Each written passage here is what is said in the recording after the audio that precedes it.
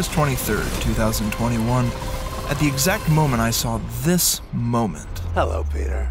In the teaser trailer for Spider-Man No Way Home, I was transported back to June 30th, 2004, when a 16-year-old me saw this.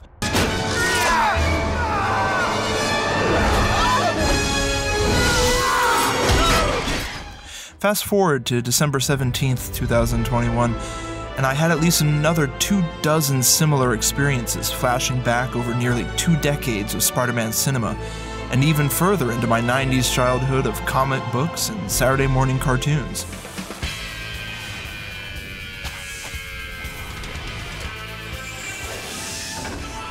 Since the release of Spider-Man No Way Home, much has been said about how the film effectively taps into the nostalgia of its audience. For some, this is meant as a compliment. For others, it's a criticism. Great, it's just some random guy.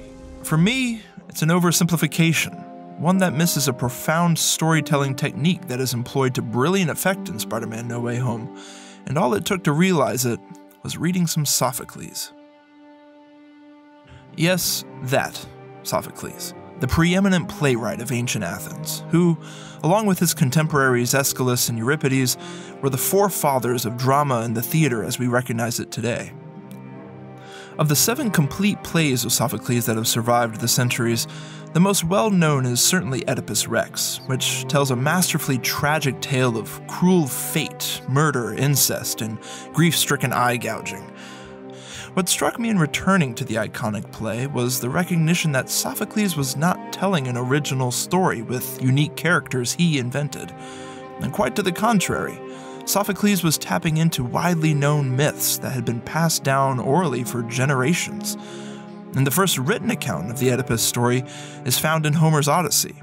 So, for at least 300 years prior to Oedipus Rex's debut in the theater of Dionysus, Athenians had been telling and retelling the legends of Oedipus, the tragic king of Thebes, his mother-wife Jocasta, royal brother-in-law Creon, and the blind prophet Tiresias. So, when Sophocles wrote and staged his own version of the Oedipus myth, was he just tapping into the mere nostalgia of his audience? Actually, no. He was deftly employing dramatic irony. Dramatic irony occurs when an audience, whether it be readers, viewers, or listeners, is aware of information that the characters within the story don't know. When used skillfully, dramatic irony is one of the best tools a storyteller has to build tension and invest the audience in the characters and narrative. Just think about any horror movie in which an unknowing character descends ignorantly into the basement, where we know something terrible is hiding in wait. When we know something the characters don't, we can hope for them to learn and grow as people, or, in Oedipus and the basement's case, feel sickening dread for what will happen when the truth is finally revealed. So, when the first Athenian audience saw Oedipus and Tiresias trading accusations of treason against Thebes, with the prophet ultimately declaring that Oedipus was the murderer of not just the previous king, but of his own father, they knew Tiresias was right.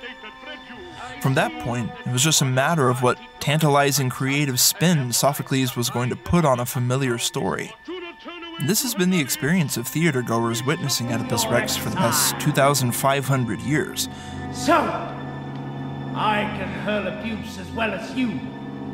Except, my words sting with a ring of truth, don't they, Mr. King? Oh, God! The dramatic irony never dies. This excursus into ancient Greece brings us back to the present day. The modern myths we call superheroes have been fixtures of our culture for decades, beginning with the creation of Superman and Batman in the 1930s, to Stan Lee, Steve Ditko, and Jack Kirby's creative explosion of characters in the 1960s and 70s, including Spider-Man, Doctor Strange, the X-Men, and the Avengers, among others. Many of these characters have been manifested in a variety of mediums, from comic books to television shows to tentpole blockbusters. They are embedded in the collective cultural consciousness, to the point that when a new Marvel Cinematic Universe production releases, the vast majority of viewers, whether they consider themselves fans or not, know the fundamentals of the hero's backstory, powers, personality, and supervillain adversaries. And as Chuck Jordan further explains, entries in the MCU are rarely just a live-action interpretation of a comic story, and rarely an entirely new story based on familiar characters. Instead, they're more like remixes, taking multiple aspects of existing characters and existing storylines, and then recombining and rearranging them to keep giving the audience that flash of recognition before turning it into a flash of discovery.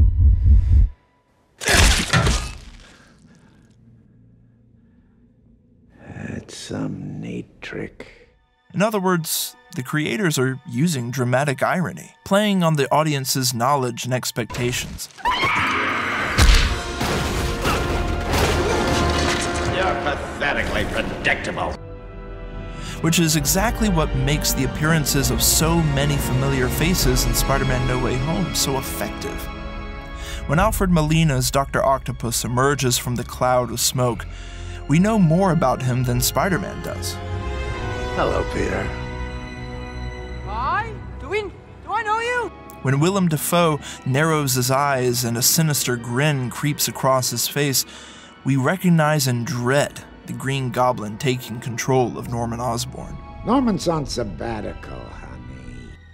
And when the alternate universe versions of Peter Parker, played by Tobey Maguire and Andrew Garfield, arrive to help Tom Holland's Peter process his grief and anger, we, in many ways, know more about them than they know about themselves.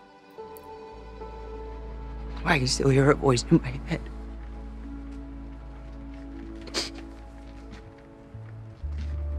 Even after she was hurt, she said to me that we did the right thing.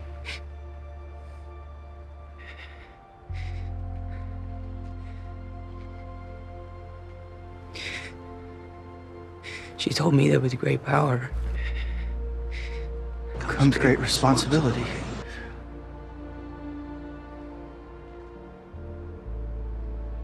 Wait, what? How do you know that?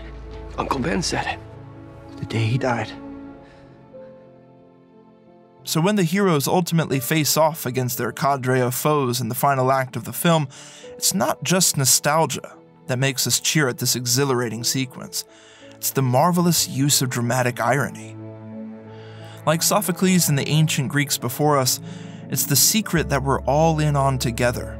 It's the experience of watching the hero discover what we already knew is true about them.